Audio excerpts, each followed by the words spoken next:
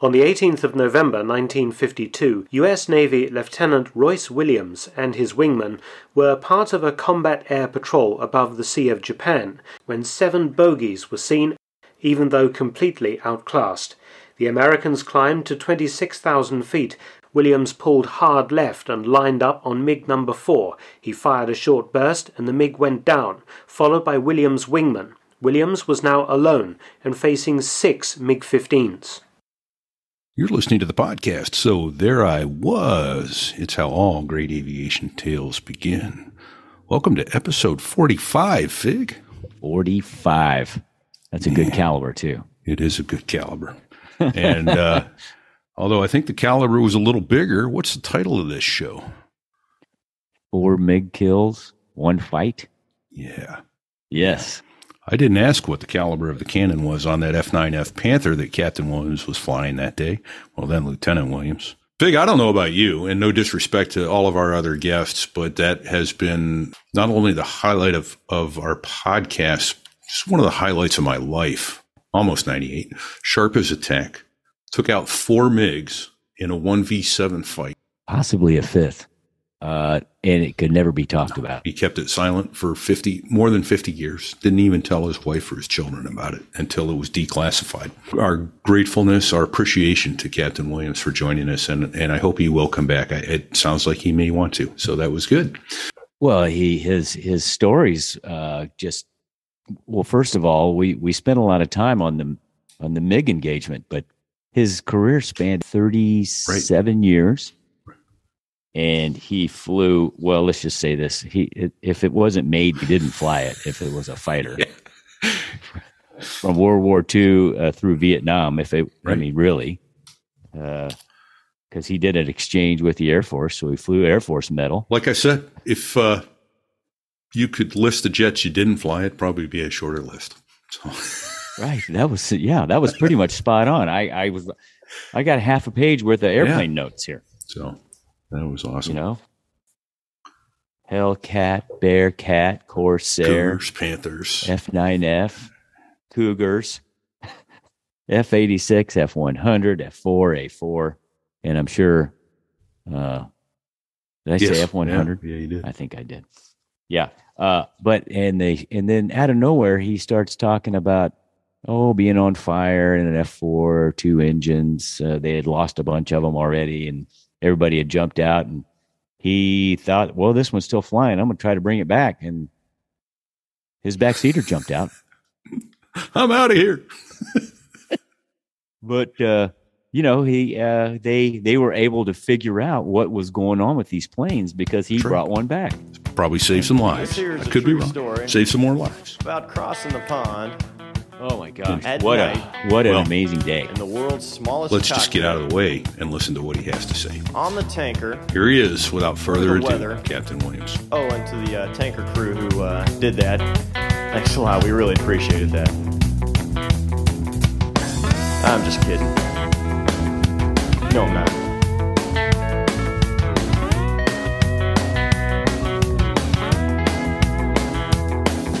Well, there I was. Crossing the pond, and you could see that I wasn't exactly fun. So there I was. Which is how all great aviation tales start. And this is going to be an amazing aviation tale. This is Fig. Welcome to the podcast. So there I was with my co-host, Repeat. Where are you today, Repeat? I'm in an undisclosed location. Somewhere in the country. I don't know. I'm warm and dry, but where I am doesn't matter. Where we are is with a legend of naval aviation. Yes. And we are so honored. This is going to be the greatest of aviation tales. Captain Williams, United States Navy retired, recipient of the Navy Cross. Captain Williams, welcome, sir. Thank you so much. So, Captain Williams, do you mind me stating your age, sir? No, I'm about 1 month away from 98. Beautiful. That is amazing. So amazed. So I read a little bit through your bio. You went in the Navy shortly after Pearl Harbor, was it? I first joined the Army. I was 16, but when I turned 17, I was eligible for the V5 aviation cadet program in the Navy, and I made the switch. Nice. That is awesome. So how did you become interested in aviation, sir? Well, I first flew when I was 4, and barnstormers would come through the area. My brother and I would run out to greet them. A friend of mine became a barnstormer, and for the sake of flying, I'd go with him to county fairs, sell tickets, wipe the airplane down, enjoy the aerobatic demonstration, and at least get to fly both ways with him. Well, that's pretty awesome. That's very cool. Do you remember what kind of airplane was it? Yes, Travel Air. Okay. Travel Air. Nice. Nice. You became eligible to join the Air Cadet program. Can you walk us through what that commissioning source was like? Did you have to go to boot camp and then OCS? How did that work in those days? Yes, I came into the Navy as a selectee for aviation, but I went to boot camp, and following that to a squadron at Corpus Christi, waiting space around the end of 1943. It happened, and I switched into a cadet program and started in the various schools that encompassed. Okay. Oh, that's amazing. Captain Williams, what aircraft did you train in initially through your? An N3. N3, okay. And then when you got to the fleet, what year was it that you actually got to a fleet squadron? 1946, 45, late 45. So all the action was over. Yes. Yes. All that training and nothing to do with it, right, sir? Can't blame me. Yeah, that's probably good. That's probably a good thing. There were an awful lot of casualties in aviation training, especially the Army Air Force lost an awful lot of their cadets. Not so bad in the Navy. I lost a few friends, but basically it went as scheduled. Yeah, and unfortunately, that hasn't changed a whole lot. We continue to lose people in training. Just true. So you got to your first fleet squadron at the end of 1945. Did you stay on active duty in the Navy, or did you go into the reserves? No, I was a reserve, but I was selected for regular Navy, and I remained in it for 37 years. All right. Can't stick with anything, can you, sir? Couldn't even do the full 40. Wow. I thought they kicked me out. Oh, there you go, right? What was the training like, both to get your wings and then afterward? I imagine it was, well, let me just not imagine anything. Well, this is before simulator. You didn't have a simulator to sit in and fly before you got in the airplane, right? They pretty much handed you an ATOPS manual and said, go get it. Basically, it was just showing me how to start it. I didn't read an ATOPS manual. Oh my gosh! They'd get you in the cockpit, point to a few interesting items like stick and throttle, tell you how to start it. Say good luck. There's an attitude indicator, a slip indicator to keep the ball in the center. Sure. And a great view. We'll just look around and keep the blue side up and and step on the ball, right? Right. Yes, indeed. Sure. Before we get into the bigger story that we first read about you, I want to ask, do you have any memories? What was the funniest thing you saw either in boot camp or officer candidate school or in Navy flight training or for that matter, at any time in your Navy career? Might have been funny to some people, but it was serious. I came out late for a flight in a steerman, and the instructor was ready to go, so I jumped in and away we went. And wow, so the next thing he did, he got up to a couple of thousand feet and he did a slow roll. I hadn't fastened my parachute and I hadn't buckled it in. So I was hanging on to anything I could grab. Oh, dear God. Stable. No. While you're in this slow roll, you were about to fall out of the cockpit. Yes. Oh, no canopy God. to stop me. No.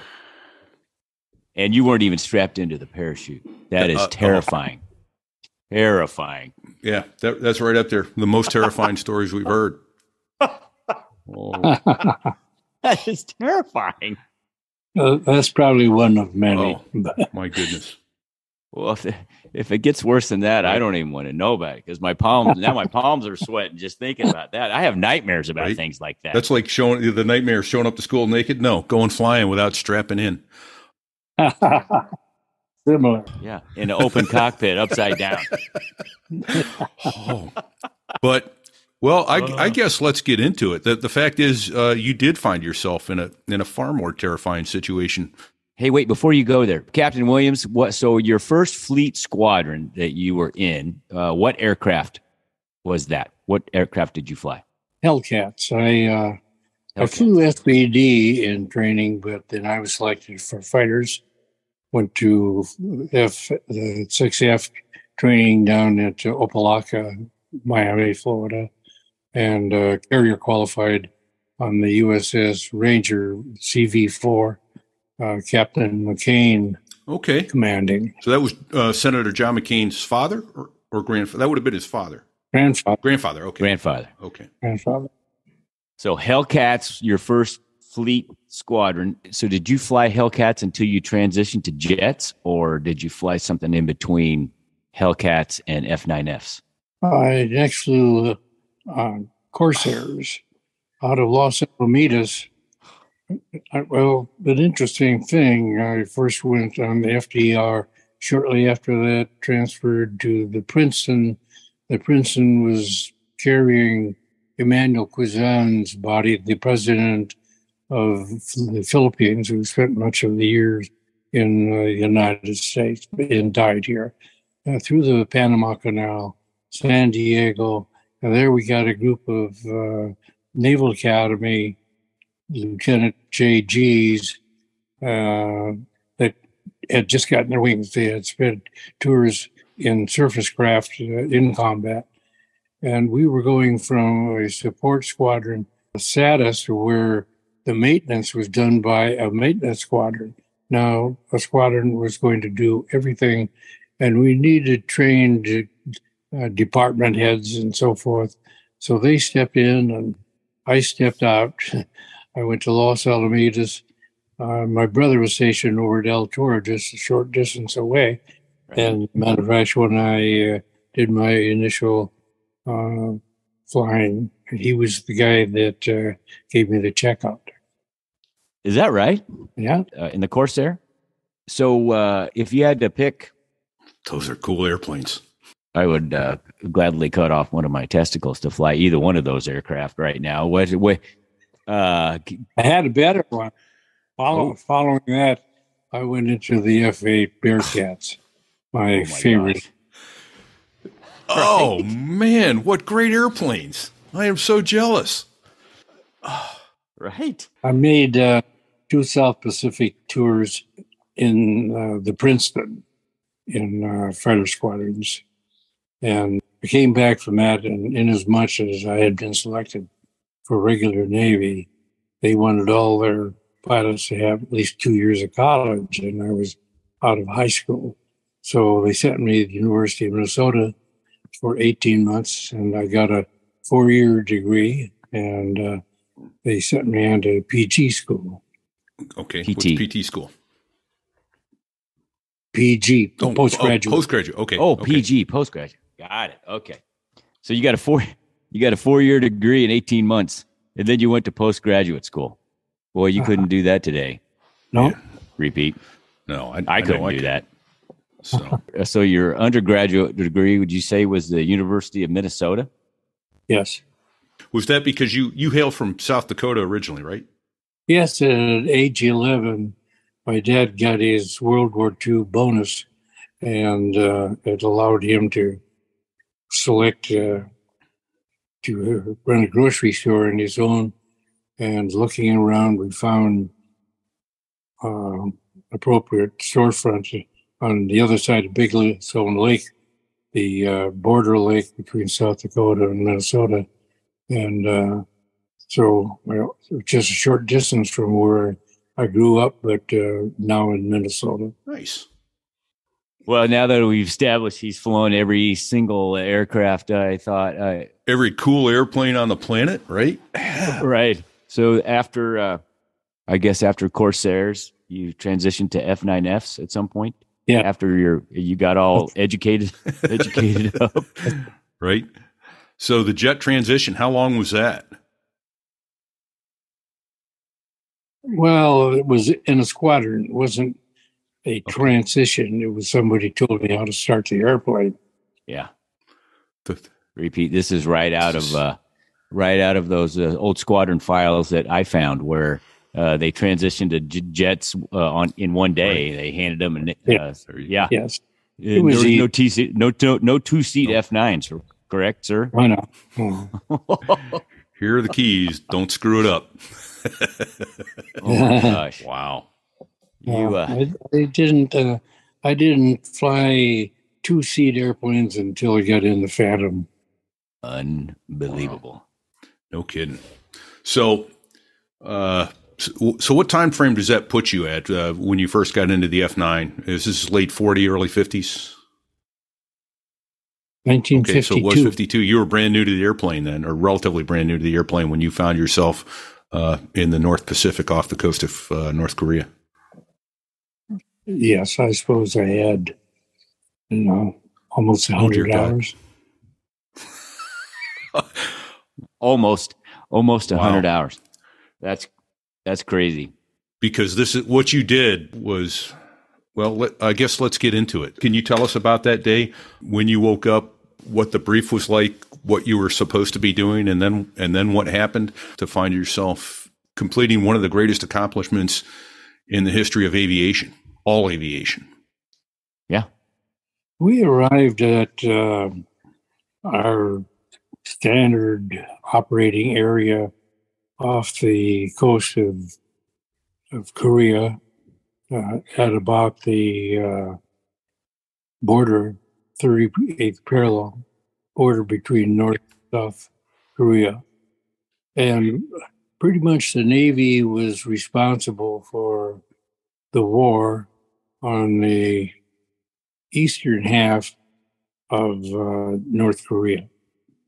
It didn't allow us to spend a lot of time to attention to some of the more potent targets near the Yalu River, which was the border between China and North Korea and Russia, Soviet Union and North Korea.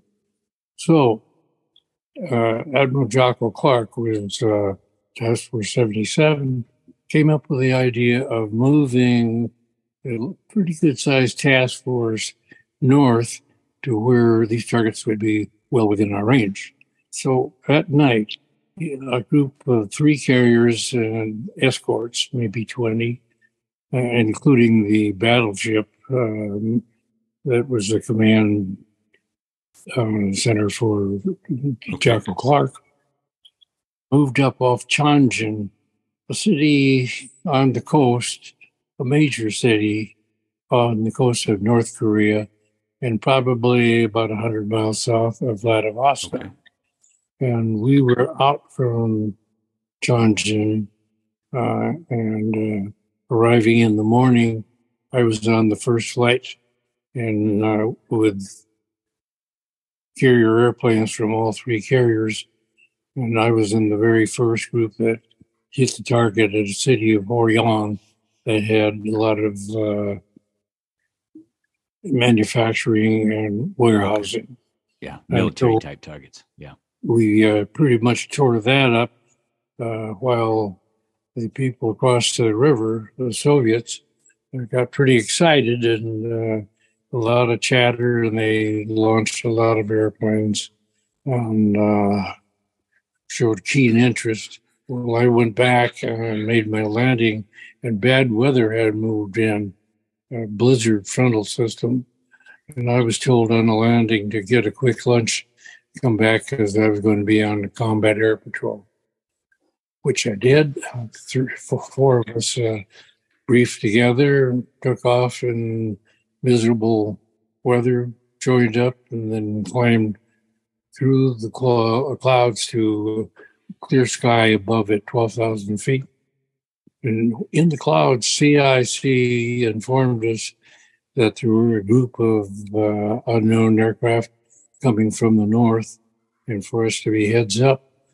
Once coming into clear air, I saw a flight of 7 in wing fingertip formation, heading our way, all in contrail, probably 50,000 feet or maybe higher. They often flew to 55,000. So they said, that's your target. My flight leader had a warning light in his fuel system. And so he was directed with his wingman to return to over the task force while I took the lead with a wingman that I'd never flown with before. And tested my guns and gun sight and everything, was ready to fight, and climbed in the direction that I saw them. As they went over, they turned back north, and we were climbing to engage if possible, if necessary. And at 26,000 feet, they broke up in 2 groups and descended from the contrails, and we lost sight of them. And I reported that to the carrier, and they lost sight of them as well as they became a smaller target. So I was instructed to come back and establish a barricade between the last sighting and the task force. And so in that turn, here come 4 of them at my 10 o'clock position, all firing. Geez. I wasn't given any instruction, but intuition and my job, I turned hard into him, ended up right on the tail of number 4, short burst, and he started smoking and dropping.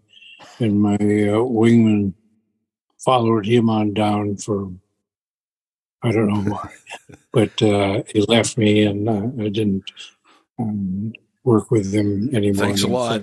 Never flew with him. Yeah, I already shot him. Don't go after him. Oh my goodness. Oh my gosh. So now you're alone with 6. You've gotten 1, and there's 6 more in the fight somewhere. Yeah, that's right. My gosh. Oh. So I think if I could take what I know now and parlay that into what I think happened, was that the 3 remaining in the division that just lost their tail end Charlie guy pulled up abruptly and climbed smartly to 2,000 feet or so above me. And I was trailing them, but following. And as they turned to attack me, I switched my aim and tracking on the lead aircraft. And as I completed the ready to attack him, that airplane was firing at me at a distance that, as far as for the weapons I had, I felt was out of range. So I just tracked for a while till I thought, okay, in which case I fired a brief shot, and he stopped firing and turned away. And as the later on, my guess that this, who was the lead of all 7, probably nicked him, and he didn't want to continue the attack. I switched my aim and readiness on his wingman, who was heading toward me, firing. And when in range, I fired at him. He stopped, didn't maneuver anything, just led right under my airplane. I think he was dead. Oh. Okay, I have to ask right now, Captain Williams, were these face shots? In other words, were you shooting at each other, going at each other, or was there turning involved? No, it was like we were just pointing at each other. That's what I thought. Holy cow. That's terrifying. Is. Repeat. What's rule one when you're training? No face shots. These. Oh my God. This is okay. So my feet are sweating. My palms are sweating. So you've got two of them, and you're still in a fur ball though with these guys. Yeah. Yes. Yeah. The other three came in from the other side, and now instead of in formation, they were individuals, and it was like our gunnery training of right, 1 in, 4 off. Yeah, and taking their turns. Yeah. So you were seriously maneuvering now. Yes. Fighting off multiple attacks. And at what point, do you remember how many rounds you had on board in your gun? I think 780, maybe 720. Okay. Yeah. So you've got some left though, because it's not unlimited. It's not unlimited amount of it's not unlimited. But you weren't done with these guys yet. You've gotten 2 of them. Now you're 1v5. What happened next? Yes. And maybe only 4. If I really did nick this guy, I think he stayed above the fray. He was in charge of the whole thing. I don't think he ran off. But according to a book that came out, written by a military historian, that 2 airplanes were returning to Vladivostok, and along the way, one of them dropped. I suspect that could have been the lead and was losing fuel and just ran dry and died in the ocean. Okay, wow. And I don't mean to put you on the spot. Do you remember the name of that book, or was it in Russian? The name of the book is called Red Devils Over the Yalu. Devils Over the Yalu. Okay. Written by Igor Seidov, Seidov. Okay, perfect. All right. Sorry to interrupt. Oh, that's my brain talking. There you go. Your brain has a wonderful voice, Capt Williams. This book came out in about 1992? Oh, no. 2013. 2013. In 1992, Soviet Union broke up, and newspapers telling the story of this 1952 event disclosed the name of 4. So I have those names, and they've been published, that were shot down. There's the confirmation. And Tammy feels that maybe 2 more could have been lost, but could well have been other communist nation personnel flying with them, and they didn't have the right to publish their names. We don't know. So in this fight that you're in, you shot down 2 airplanes. Nicked a third. Probably nicked a third. So that means there's 4 making gun runs on you. Yes, that's right. So how you even survived this? This is amazing. So I know that eventually you got a 4th, and then at some point they decided that maybe you were not the right person to be hangling with, and chose the better part of valor and went home so they could live to fight another day. Yeah. Well, no, I don't think that's the way it was. Okay, so I'm dying. Let's hear it. Well, the next one, that they made a mistake. Instead of abruptly climbing and getting out of it and getting up on the perch to come back, at a level point, crossed me, and I at a close range tracked and fired, and the airplane broke up. And this time back, there are fewer, but they're still making runs on it, and my attention is not following who else is where, except for the guy on my tail. And I was maneuvering to louse up his aim and survive. I came on another one, and I was dead behind him in fairly close range. And firing, he started smoking and dropping out, going low, leaving 26,000 feet. And I ran out of ammunition. And at that point, I looked around, and here's the MiG on my tail. So I made a hard turn right, and he got a lucky 37 millimeter into my accessory section of the engine, and it knocked out all my hydraulics and severed the cable to the rudder. Oh, geez. Oh, The airplane was out of rig. At that point, I had to really use two hands on the stick to do my flying.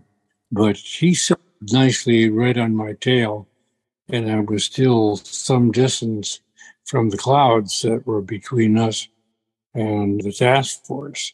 But I was aimed just accidentally at the clouds, and I started dropping altitude quite steep, but I pushed the stick forward and I pulled it back, and I just pulled a lot of G's in both directions, or a big yo-yo. And though he just sat back there and fired all the way until both of us got into the clouds, he didn't nail me. Thank goodness. Wow. That's so fortunate then. And so now you have to make it back to the ship in a crippled bird. That's true. Yeah, either that or the other options weren't very popular. I can't imagine wanting to bail out in that cold water. Yeah, well, my intuition was that got an airplane and I got an ejection seat, but mulled it briefly and said, hey, no one's going to come to my rescue in time to save me from dying from the cold water. So obviously I stuck with it, and I knew the base of the clouds were about 400 or 500 feet. So I just lowered myself down, heading toward the task force and checking things as I went. And as I came out underneath the clouds and leveled off, I was right near the task force, and my commanding officer and his flight were just launched to come up and relieve us. And he saw that the task force, who had been at general quarters, who still was, hadn't been informed that I was friendly, so they were shooting at me. Of course they were. Oh, dear. He called the dogs off, and I started to figure my next step to try to get aboard a carrier in terrible weather and a bad airplane, and seeing at what speed I could slow to and still fly. And I got down to 170 knots, and it was going to stall out of me. So I had to come in above that. Wow. That is fast. Notify the landing signal officer, and he's been ready for a tough job to get me aboard. Well, I had to wait till the aircraft that had been lined up for launch for another attack on North Korea.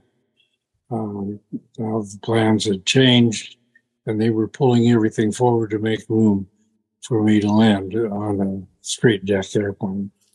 So it was some time, and I'm assessing myself and positioning as best I could to be the right spot when I got a Charlie permission to land. And when that happened, it was fairly good shape behind the ship as it went into the wind. And I let them know I was fast, of course. And the commanding officer said, bring him any speed he wants. We had plenty of surface wind plus speed of the ship.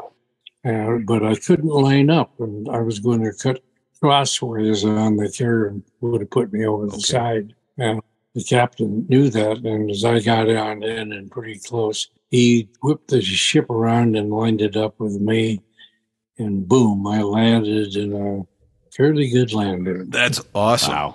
Wow.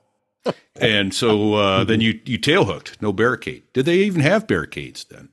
Oh, yes. Okay, so that was pre-hook. It was major. On a straight deck, it was more important than on an angle deck, because we had all aircraft forward being armed and fueled, and they're starting that as soon as they land. But if an airplane's coming in and has a problem, they'll probably already put the barricade up. But they had operators right there were swift. If somebody was starting to skip wires or something, they would put the barricade up. So that was my second offense. All right. So you said you couldn't get any slower than 170. What was a normal landing speed for a Panther? About 105. Oh, so you're 65, 70 knots faster than you normally are. Yeah. I never heard of anybody landing at that speed. Oh, it's terrifying. You think, is the cross-deck pendant going to break? Is the hook going to hold? All that, Well, and I've seen that happen. Boy, that as day comes whipping across. I saw a chief petty officer out there to drop their pendant, clear the hook, and that came around and cut off both of his legs. Yeah. Oh my gosh! Dangerous place to be on a carrier deck. Oh, yeah, indeed. So.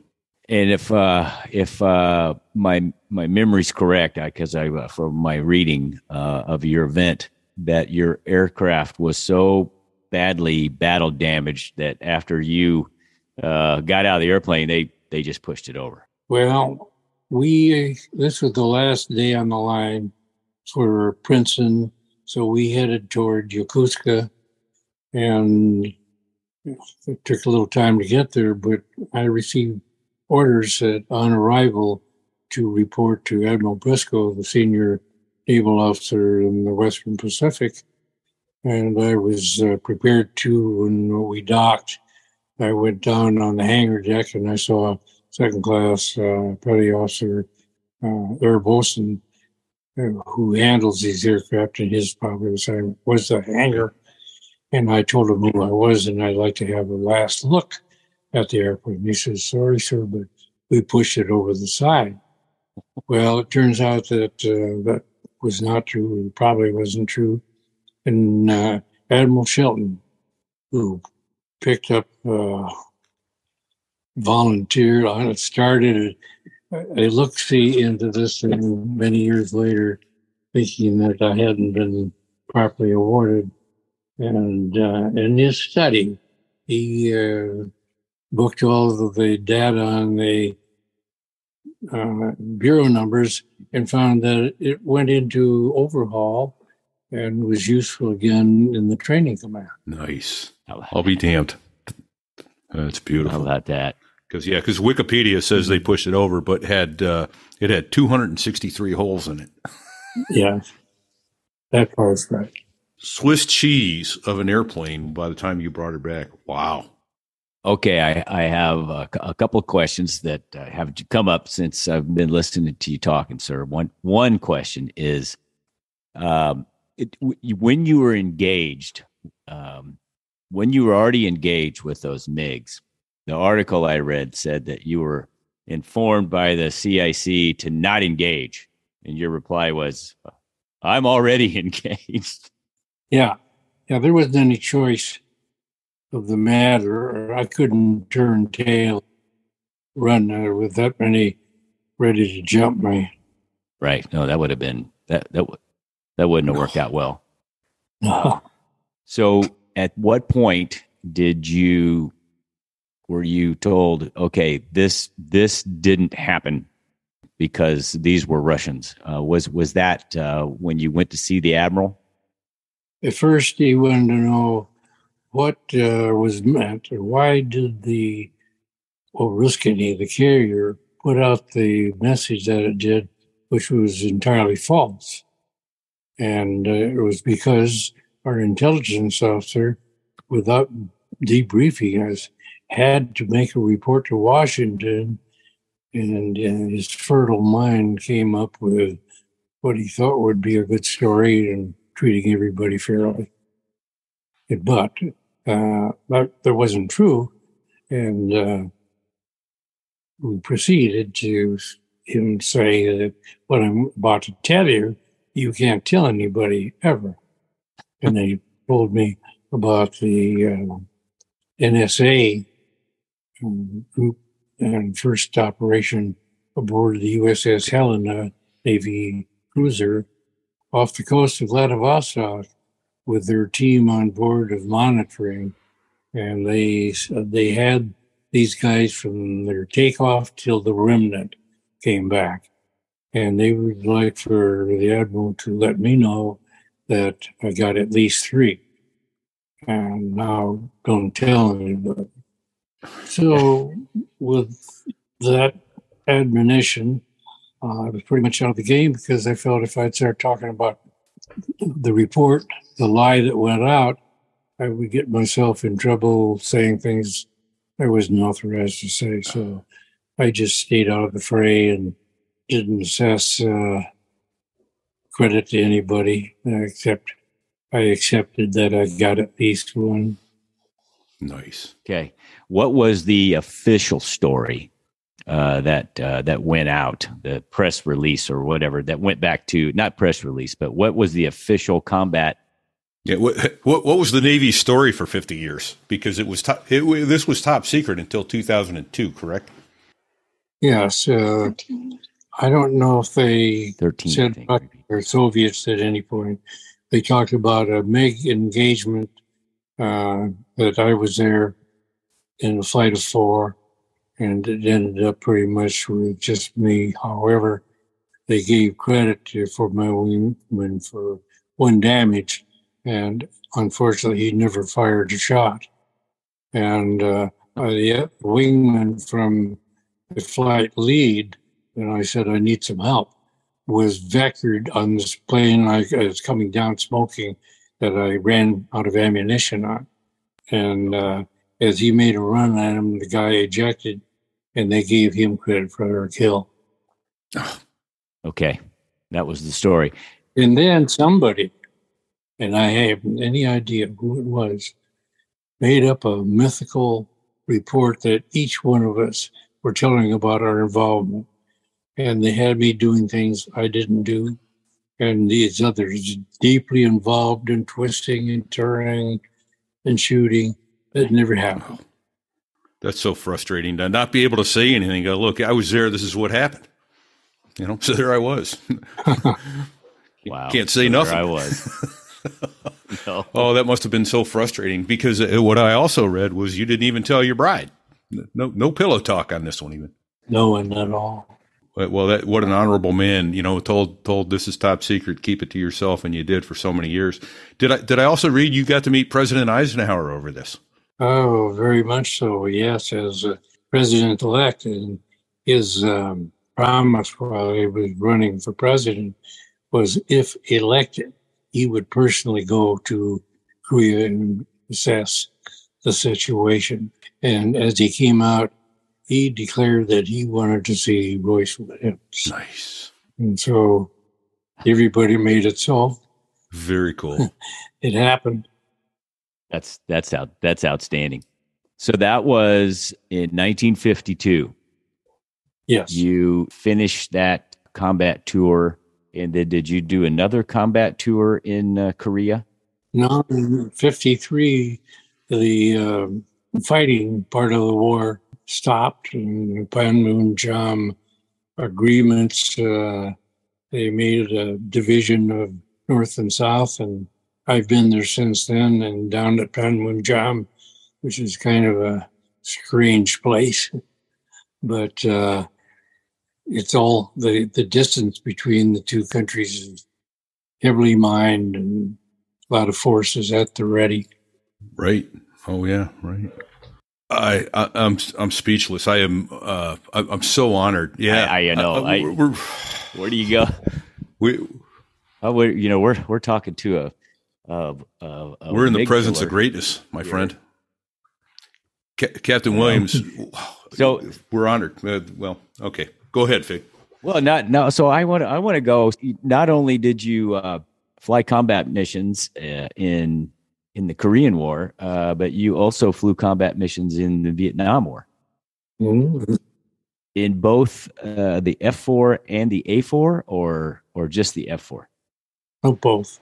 I was the wing commander on the Kitty Hawk. Were you flying the two airplanes at the same time? Yeah. The A4 and the F4? Nice. Because it's same period. Not at the same time. okay. Yeah. Okay, same period. Well, that's all right. So what now I've flown the A4, but never the F4. So between those two airplanes, which one Which child was your favorite? You had the choice. Yeah, which child's your favorite? The F4 or the A4? The A4 for fun and the F4 for fighting. Okay. Nice. I like that answer. Right. I like that answer a lot. Well, do you recall how many hours you got in the Panther? Because I know you had just a little under 100 when you had the combat with the MiGs. Yeah, maybe 200, 300 hours. And when we came back, we were reassigned Cougars aboard the USS Boxer. Okay. And we served pretty much off South Vietnam. And this would be late 53 and 54. And we came near to the war. We had the Third Fleet Admiral come out and join us, and we were going to be in charge of the fighting forces in Vietnam. And President Eisenhower had pledged help to the French, and Dien Bien Phu operation was starting, and I had a target assigned in that area with the Cougar ready to go when communications between French and American decided to shut it down. Okay. And I talked to French, and they said, no, the Americans backed out. Of course. Yeah, about that. I just, according to my recollection, the truth. They just decided to get out of the colonial business. Right. And that was right. The Dien Bien Phu was the major disaster for the French in Indochina, in Vietnam, that led them to basically go, done. We're done here. Yeah, it was a mess. The Vietnamese ended up showing force that nobody knew they had. They would have cleaned house. Right. There's a couple good documentaries on that, but the French lost entire classes of their military academies at Dien Bien Phu. It was a total slaughter. Indeed. Yeah. They ran right into a trap. Right. Yeah, they thought the Vietnamese couldn't get their cannons up the hill and that sort of thing. They just disassembled them and brought them up piece by piece and put them back together. And ingenious. So after you flew Cougars, walk us through your naval career from that point? Came back from that tour flying Cougars off the coast of Vietnam. Actually, I got orders in the middle of my deployment to go as NAVCAD procurement officer at Miami, Florida. Started on that and got to the Philippines. We were in China. I went to the Philippines and I got another set of orders as NAVCAD procurement officer, Akron, Ohio. So by flying in a kind of a borrowed DC-3, we finally got back to the States, had some farewell parties at our church, and had the movers at the house packing, but nothing in the van yet. When I get a call from Washington, D.C., report tomorrow at Apple 5 for briefings in connection with exchange duty with the Air Force. Okay. Oh, boy. So it happened. One of my favorite assignments, I was treated so royally. I was the Air Force representative with FAA in Los Angeles.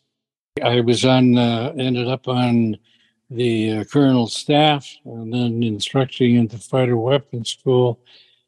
And kind of his favorite nation, I was given command of an F-86H squadron, brand new. Another cool jet. Goodness. Unbelievable. I am so jealous. Yeah. I know. I was a Navy lieutenant, and all the other commanding officers were majors and lieutenant colonels. They could hardly wait till I got out of there to pick up some of the choice jobs that I was holding. Okay. So Cougars, F-86s, air exchange with the Air Force, F-100. Okay, can you list the airplanes you haven't flown? Maybe that is a shorter list. Yeah, GBM. Wow. So F-86s and F-100s with the Air Force. Yes. And then at some point, you got returned to the Navy at El Centro, the Fleet Air Gunnery Unit, and I was flying FJ3s, very similar to an F-86. And I'm getting a signal low battery. We'll wrap this up pretty quickly then. I do have one quick question about the whole Air Force Navy thing. That was so today there's a saying that essentially is the Navy rules don't say you can't do it, then you can do it, and the Air Force rules don't say you can do it, then you can't do it. Was that the case back then, or has the Air Force changed since I'm assuming the early '60s when you were doing that? Oh goodness, yeah. I learned Air Force ways pretty well. I wrote the air-to-ground manual, which went along with Booth Blassé's No Guts, No Glory, air-to-air fighting. Cool. But I'm skipping years ahead. I'm the commanding officer of a Phantom squadron, and we're flying out of the string of islands out of Florida. Off the Keys, the Florida Keys, Key West. Yes. So I'm on a missile shoot. So I shoot, I think a Havar, and then I shoot it down with the Sidewinder. And I did that. When it exploded, I went into a big victory roll, and on the top of it, loud explosions. Everything's turning red and blinking, and I declared a mayday and straightened out, pulled back in the power, proceeded back toward the base, lowering and gliding to use air for distance. Looked around and fire both engines. I could see it over the wings, and so I'm mainly trying to get back to the base. But I recall that in short order recently, that 16 situations like that around the world, including Air Force, ours, and Australians and Belgians and whatnot that were flying the airplane. And they all ejected. And I know in the Air Force training, they say, in event of that happening, get up. Well, I've been told that. And so I thought it's still flying, and I stuck with it. And as I got down to a lower altitude and had to come up on power, more power, and I had to go into afterburner to keep it flying, keep ascending. Have my RIO eject, and then I took it in, and it was a pretty dangerous situation. I've been both engines on fire in afterburner to land, but I did it. And so for the first time ever, they got an airplane back.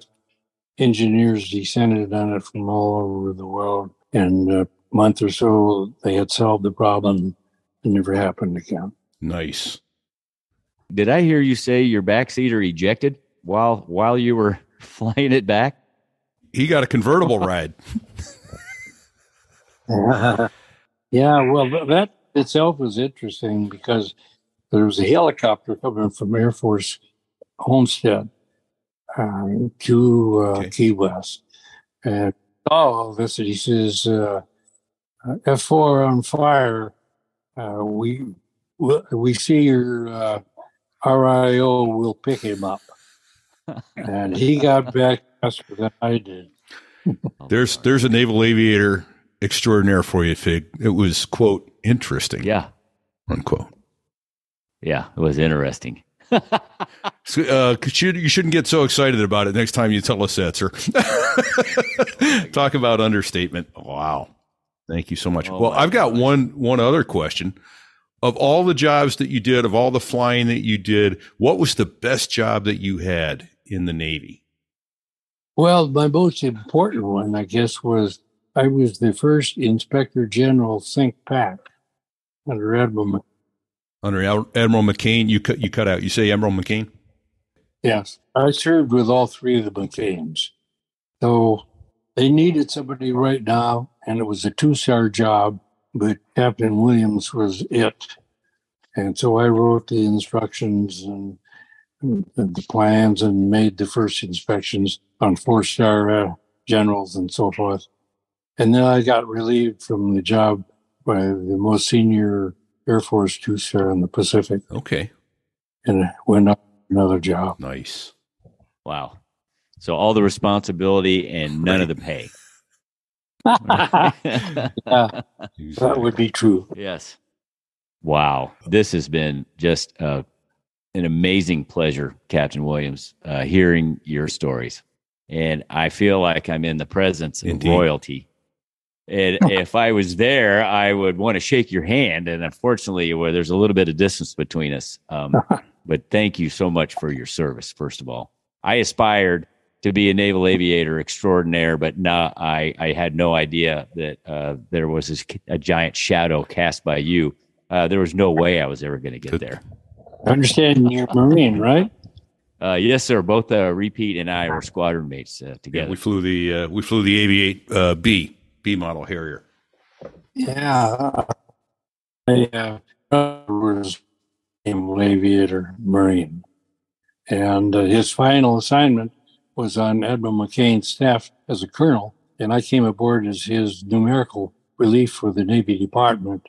And he retired the next day. Okay, I'm sorry, we got all of that except who it was. You broke up when you stated who was a naval aviator Marine. Your brother. Oh, your brother. My brother. Okay. Oh, your brother. The same Lynn. brother that checked you out in the Corsair? Exactly. That's How awesome. awesome is that? That's awesome. Is he still with us? Oh, he died on 4th of July 2 years ago. Oh, I'm sorry to hear that. What was his name, sir? 98. He wasn't a young fella. What was his name? Was it a young? He wasn't a young fella, he said. Lynn Williams. They want to know his name. Yeah, Leon. Awesome. Well, and thank you to your brother for his service. You have a family with a tradition of service and sacrifice, and I am so grateful, not only for your service, but for your time that you have honored us with your presence. Well, I appreciate it. Thank you. More humbled that you're here with us. And I hope the campaign is successful. I believe fully in my heart that you are worthy of the Medal of Honor, sir. And I hope that they come to their senses and award that to you, as it should have been done 70 years ago. Right. It just, Thanks, sir. What a true honor it has been talking with you personally. Indeed. Thank you for your time. Well, it was enjoyable. Thank you. Well, I think I just feel like that we've got about six months worth of stories to pry out of you, but that's not going to happen today. If you're willing to come back sometime, we would love to have you back. Well, there are other stories. Oh, we've got to get them.